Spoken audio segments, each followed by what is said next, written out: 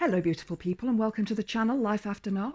My name's Debbie and I talk about all things to do with narcissistic, abusive and toxic relationships, as well as looking at healing from them.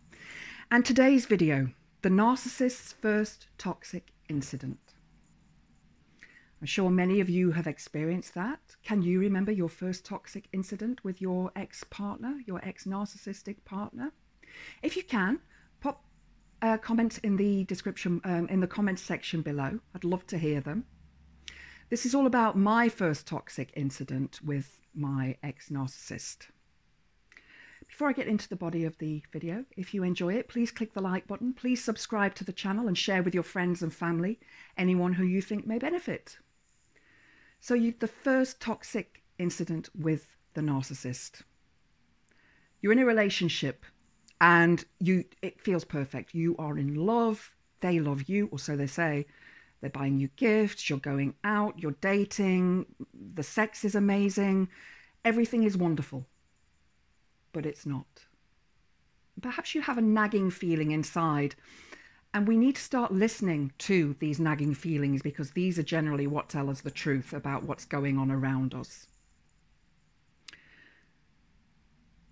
But something happens. You're gaslighted.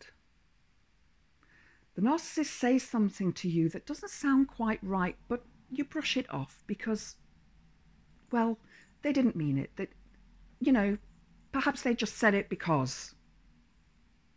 Do they need a reason? The narcissist doesn't need a reason, but they said something to you and it sort of hurt, but you just brushed it aside. And then they make it up to you. Again with the love bombing, again with the gifts, with the I'm sorry, I won't do this again, I didn't mean it, and so on and so on. But there's still this nagging part of you that's saying, this isn't right. This isn't right. What are you doing here? But you love them. They've wheedled their way into your life and you love them and you want to be with them. And you remember a few weeks ago when they gaslighted you and they perhaps went out with their friends and they hadn't told you about it and you couldn't get hold of them for hours. They weren't responding to your calls, they weren't responding to your messages, they were ghosting you. And this may have gone on for the whole day, the whole evening, and perhaps even into the next day, perhaps even for a week. And your messages become longer, become angrier, become more full of feeling and emotion, and perhaps you even go the other way and say, I'm sorry I said that, I'm missing you, what's happening, what's going on? It's done on purpose. They are getting supply from you through this, through these messages that you're sending. They are getting their supply.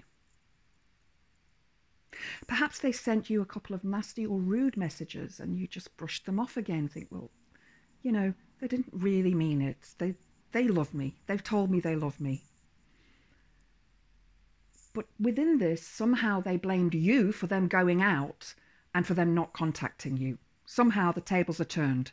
Oh, well, you shouldn't have contacted me. I was with my friends. You knew where I was. And they will tell you you knew where they were, even though they didn't tell you where they were or that they were going out with a friend. I mean, guys, there's nothing wrong with your partner going out with their friends or you going out with your friends. That's, that is what should happen in a healthy relationship.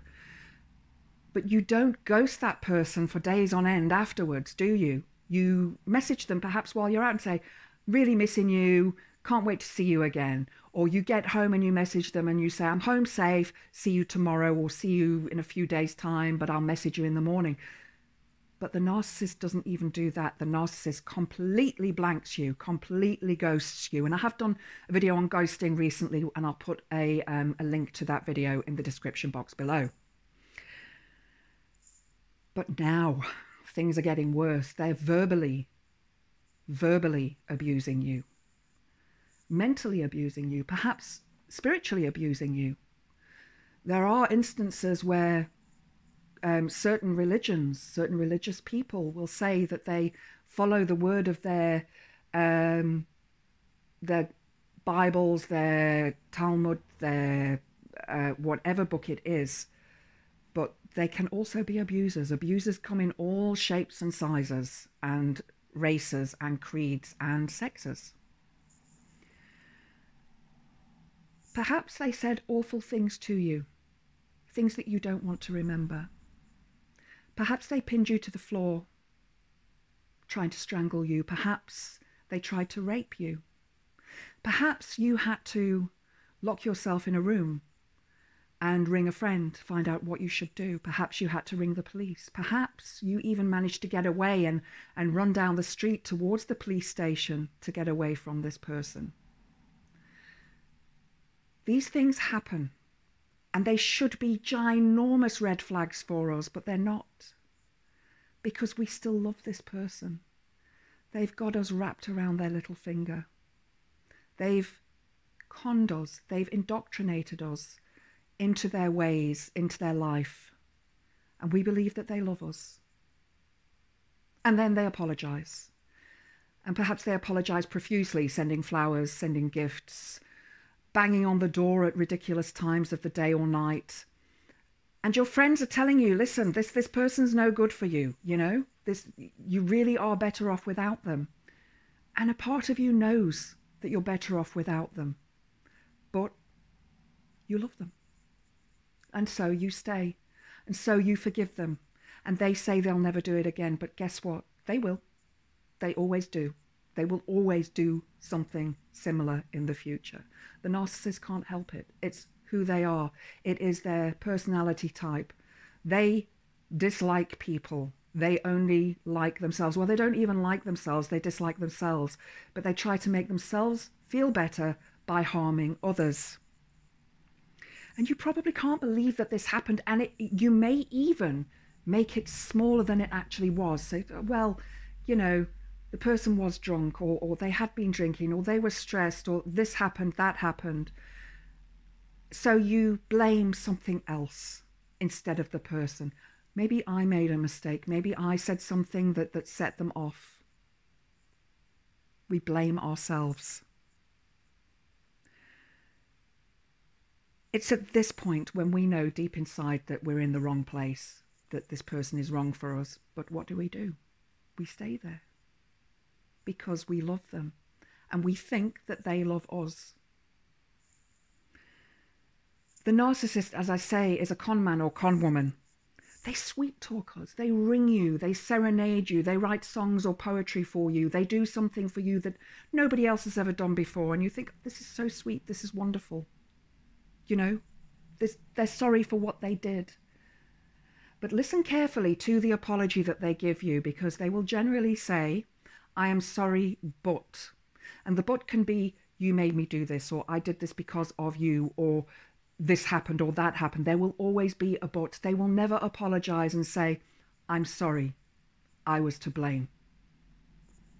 They won't, because they can never be wrong. So each time it hurts worse. It is worse. Each time comes around faster. The space between each incident is shorter. Each time we blame ourselves. Well, I could have done this better. I could have done that better if I was prettier, if I had better hair, if I dressed differently, if I was a supermodel, if I was this, if I was that. Each time we believe their lies. Those lies become stuck in our brain. They didn't mean it. They said they love us. They said they were sorry. And each time we forgive them and we take them back. This is a trauma bond. This is how the trauma bond starts. And I'm going to put a link to a video that I've done recently all about the trauma bond in the description box below. But it's our addiction. We become addicted to them. And in the trauma bond video, you will see there that I've put the somatic instances that happen within the body through the trauma bond.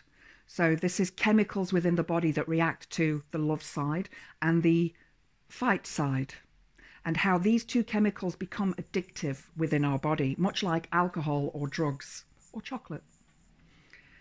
No one deserves to be treated like this. No one. Not one single person.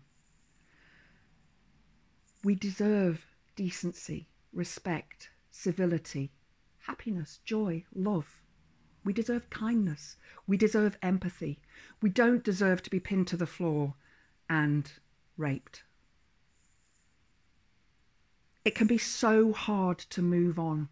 I know it can. You don't want to leave because you've invested so much time and energy into this relationship. Perhaps you have no money. You have nowhere else to go. Everything is in this one pot.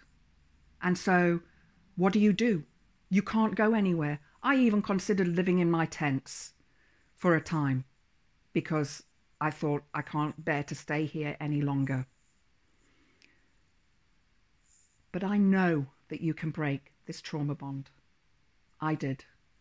And you can too. If you've enjoyed the video, please click the like button. Please subscribe to the channel and share with your friends and family. I hope to see you next time. Blessed be.